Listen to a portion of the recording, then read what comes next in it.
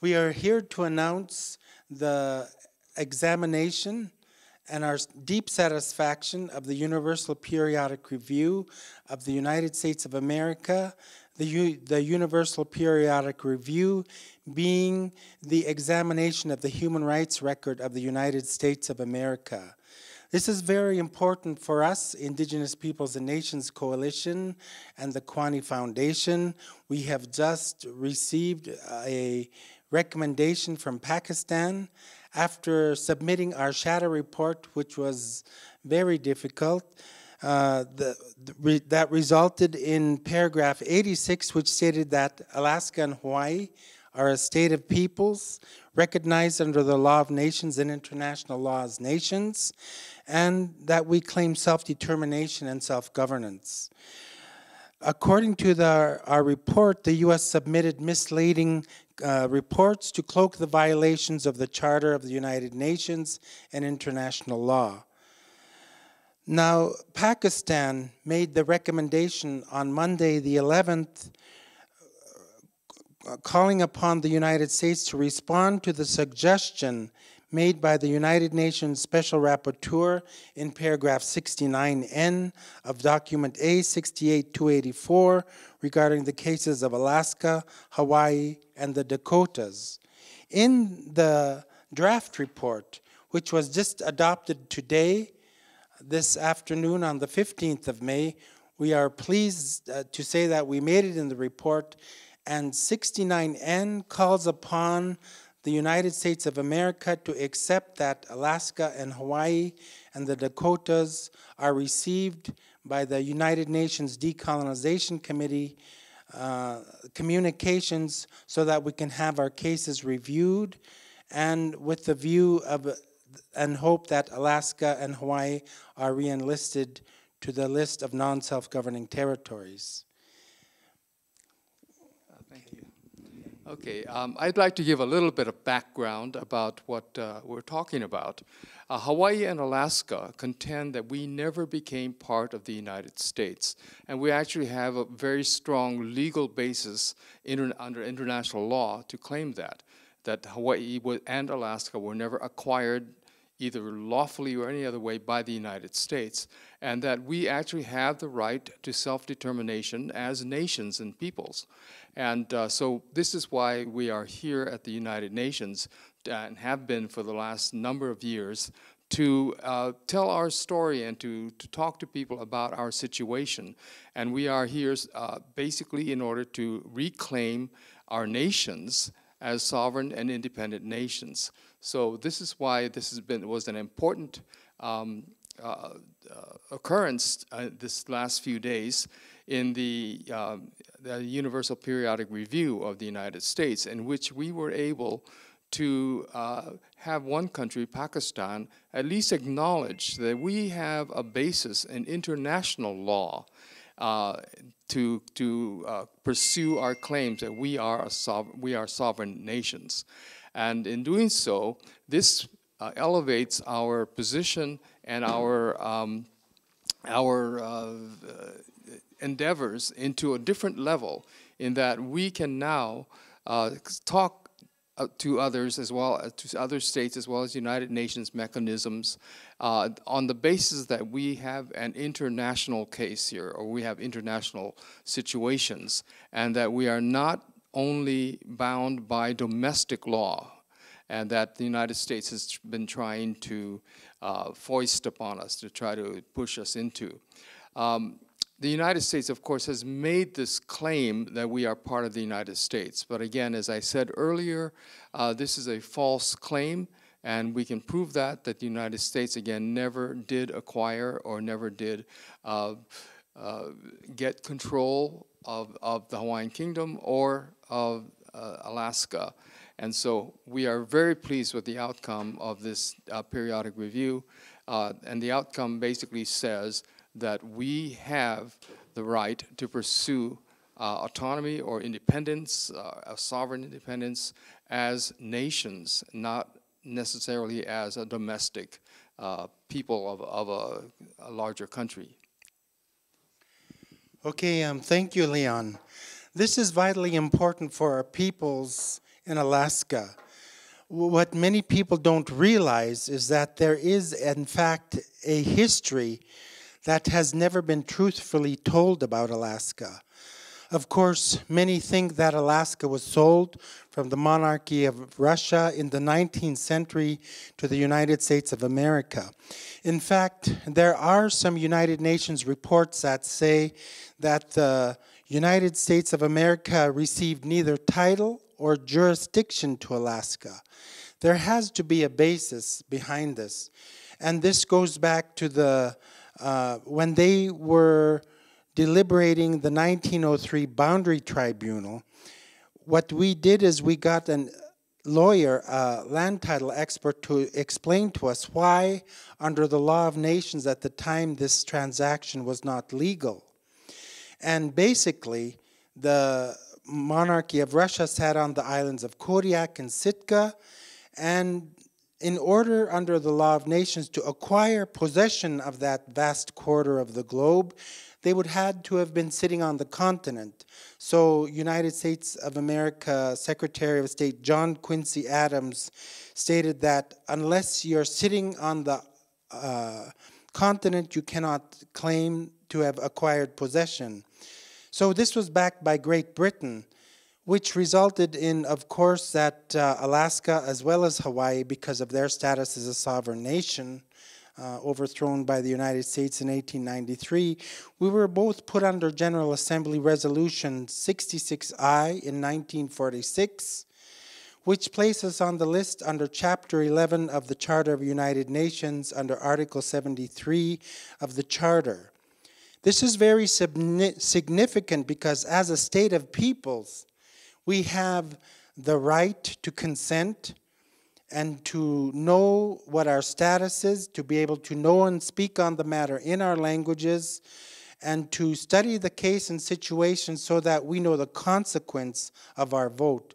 So in very simple terms, the level of consent for a state of peoples is higher than just consultation by a state who is supposed to come and administer or to ask peoples what they desire within a state.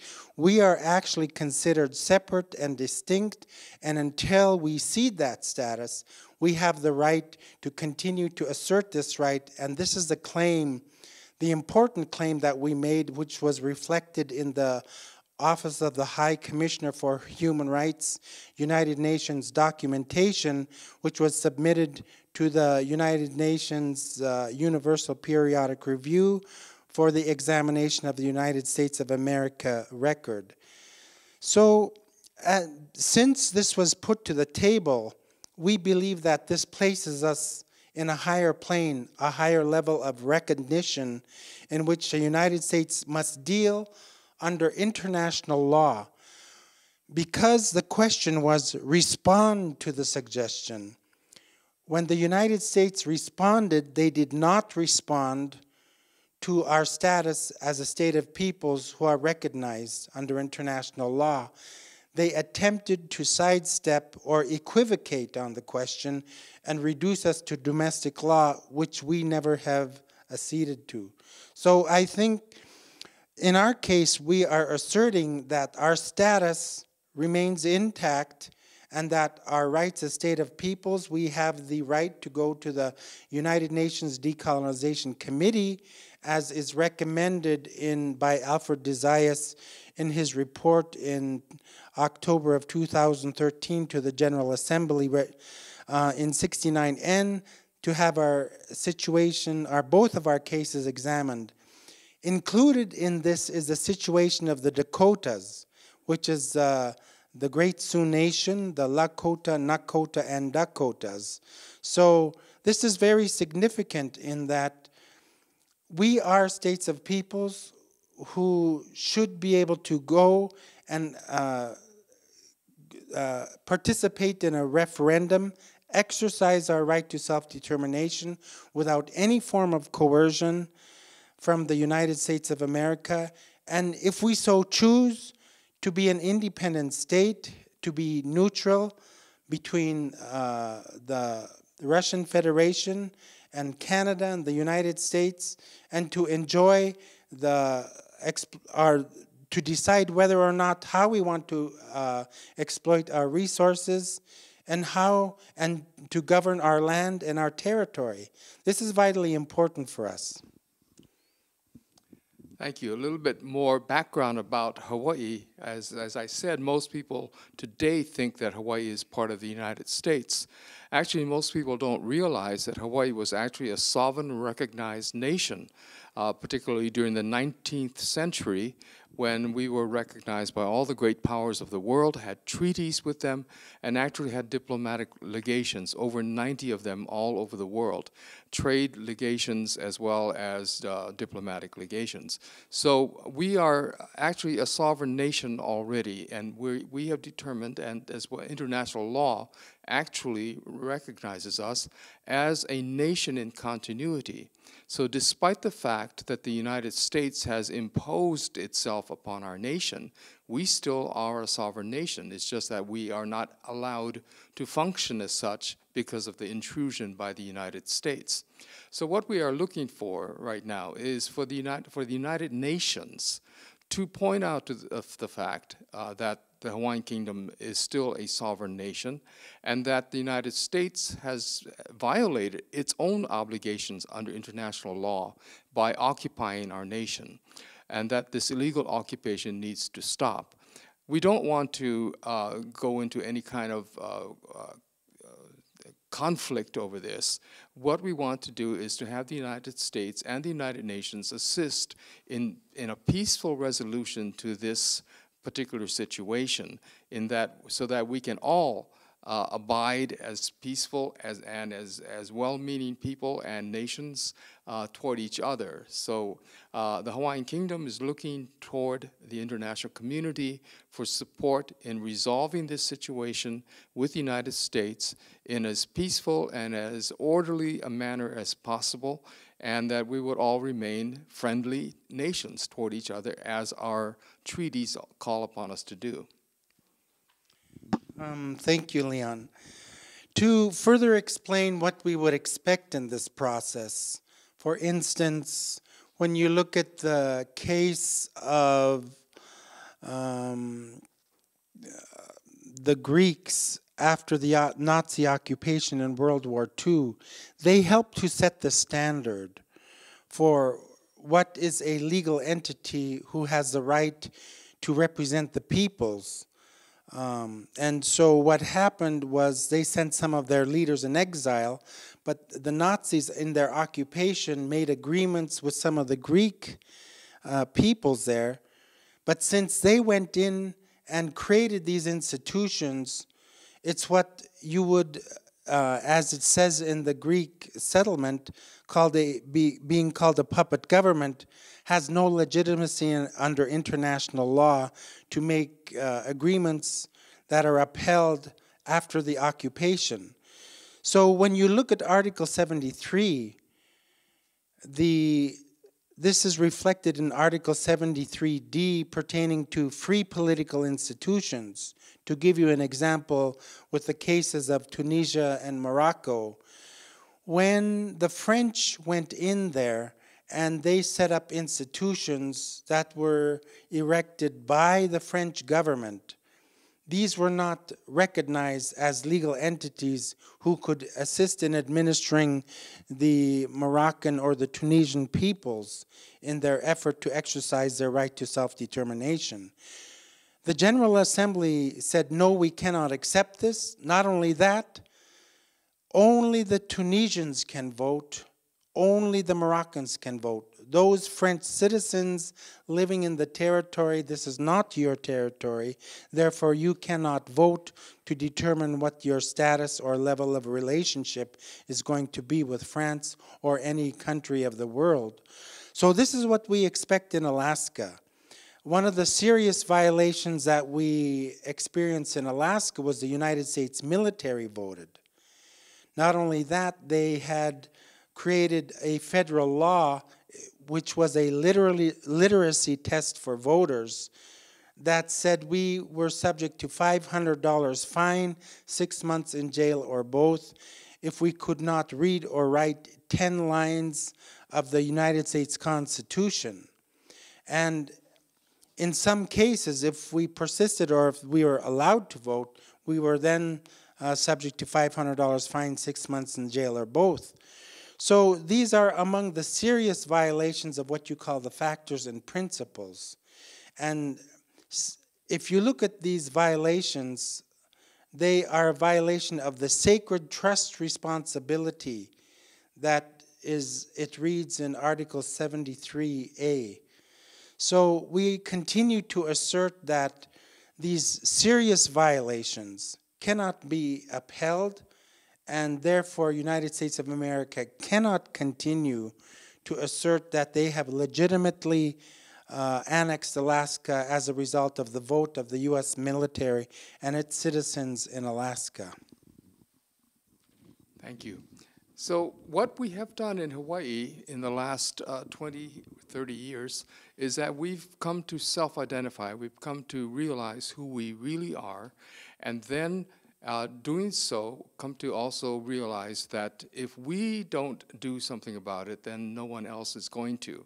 And so we've begun to assert our sovereignty and assert our right to self-determination and assert our independence. So we have actually set up a government that will continue to use the laws of the Hawaiian Kingdom and to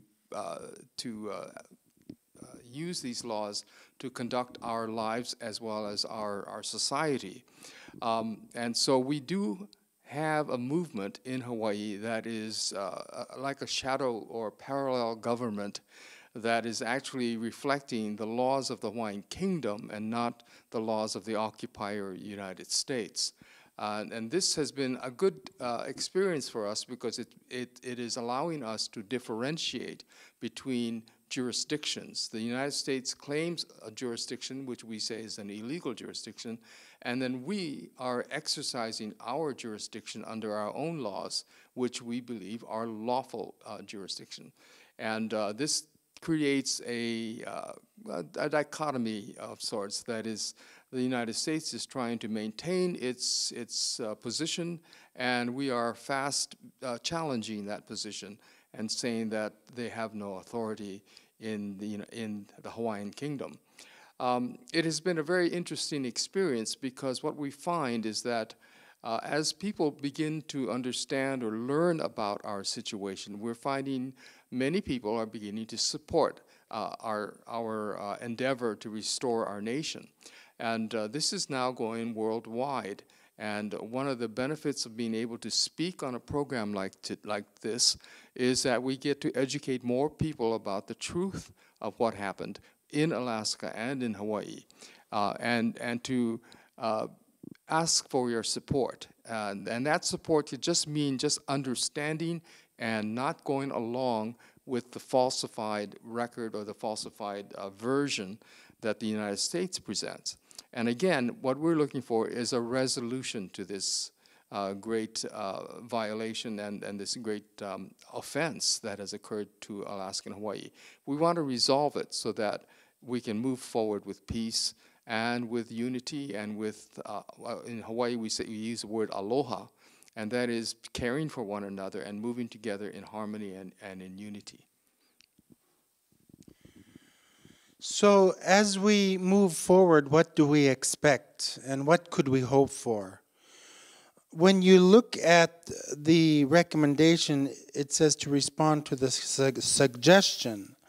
So if we were to get the United States of America to respond to the suggestion, we would hope that United States of America would accept that the United Nations Decolonization Committee, the General Assembly, receive communications and that they freely examine the case and the situation of both Alaska and Hawaii to determine whether or not only if the referendum was legal, or to also examine the report to see if there were serious flaws or violations of the factors and principles which were laid out in General Assembly resolutions that draw the criteria from which they would determine whether or not we had legitimately consented to being part of or annexed into United States of America.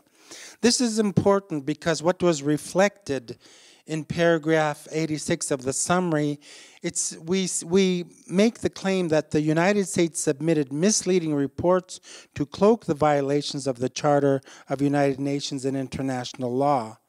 When you look at a book called The United Nations and Its Colonies by Mr. HASSAN, he states that the situations of Alaska and Hawaii were never properly examined. Now, why do we say Alaska and Hawaii? Because when they removed Alaska and Hawaii, it was under the same General Assembly Resolution 1469 on the 12th of December 1959. So without proper examination of either Alaska, Hawaii, the status of Hawaii as an occupied sovereign nation, or the status of Alaska as an occupied sovereign peoples who have the legitimate right to our territory and resources, well, we assert that we still have this right and that there is no legitimate title, there is no legitimate dominion or exercise of sovereignty over us.